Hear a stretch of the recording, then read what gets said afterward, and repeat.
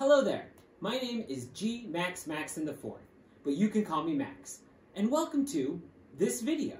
First, if you are watching this, it's probably for one of two reasons. One, you were asked by me to lend your expertise to a project I'm putting together for my students, and you have wonderfully agreed to help. Or two, someone sent you this link because they think you are incredible at what you do, and you were intrigued enough to see where that flattery got you. Well, welcome to my new project, Beyond Acting.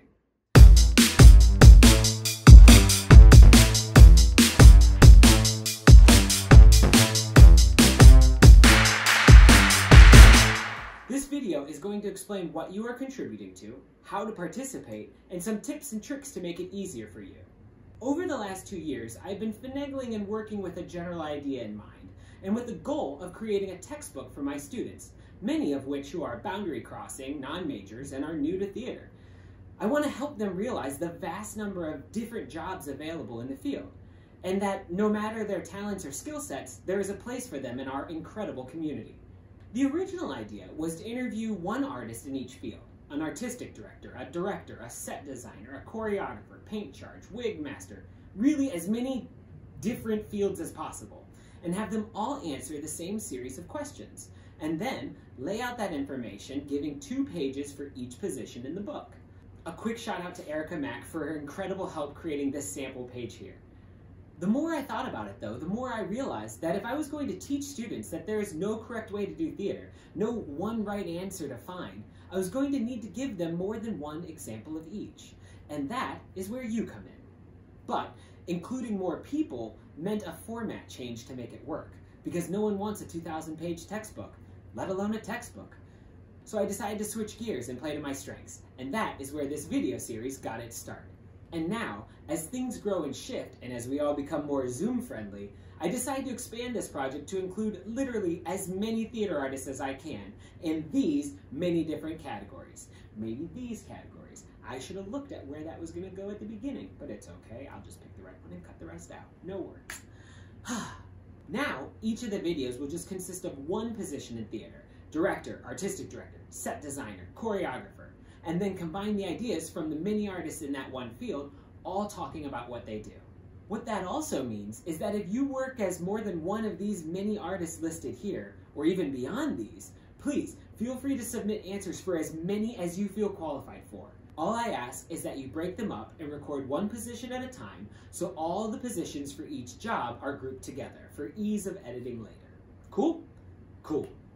Cool, cool, cool. Before getting into that though, I want to go back and explain where the idea for the original book came from so you can have a better idea where I'm coming from when you're diving into your questions.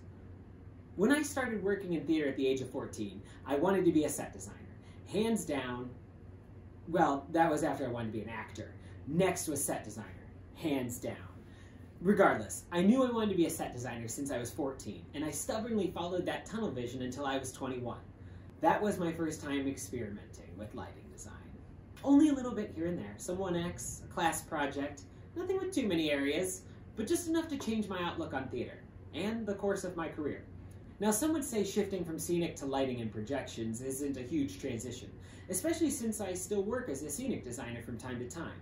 But the differences, the changes it has made in my life and how I work, are bizarrely huge. As a set designer, I get to focus my attention on the actor's movement and creating an overall feel or flow to the world, often the first impression the audience gets.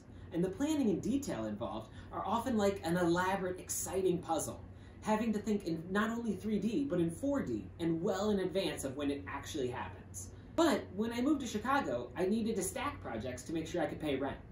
That at one point meant 7 designs, yes, at various stages, but all at the same time. Have you ever tried to do 7 elaborate puzzles at once?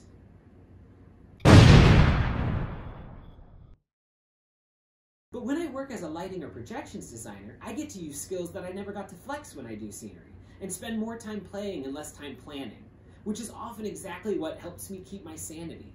Sprinkle in a set design or 2 every year, and you have a happy Max. Jumping from area to area allows me to balance my time, different parts of my brain space, my work schedule, and it keeps things fresh for me. The thing is, I just wish I would have known more about the differences earlier on. But it was only when I started to actually dabble around at the end of undergrad, start of grad school, that I began to realize what was possible. The book was meant to open the eyes of future theater practitioners, people who have never experienced theater behind the scenes before, and show them the broad spectrum of jobs and possibilities that are available that don't always involve being an actor, i.e. the title, beyond acting. So I wanted to introduce students early on to some of my favorite artists working in theater, and have you tell us about your job, or jobs. And that brings us back to now. I am asking you for your help, for you to submit a video or videos of yourself answering a series of questions about you, your work, your process, and other things that you wish you knew when you were younger. I'm not looking for a prepared, memorized monologue, just you casually, personally answering the questions. Pretend I asked you the question across a production meeting table, and then definitely pretend that it's not weird of me to interrupt a production meeting to ask you personal questions across the table. Yeah, you know what I mean. The questionnaire can be found in the description below, and the goal is to have you create a simple video recording introducing yourself and then answering the 13 questions. And that's it. I will do the rest. I will add in all the fancy transitions and effects and all the... Lend me your expertise and your personality, if only for a bit. The good, the bad, and the unexpected. I want to hear about it all. Thank you so much for your time and help. I can't express how much I appreciate it or how much my students will benefit from your expertise. Thank you again. Best always. Thanks, y'all.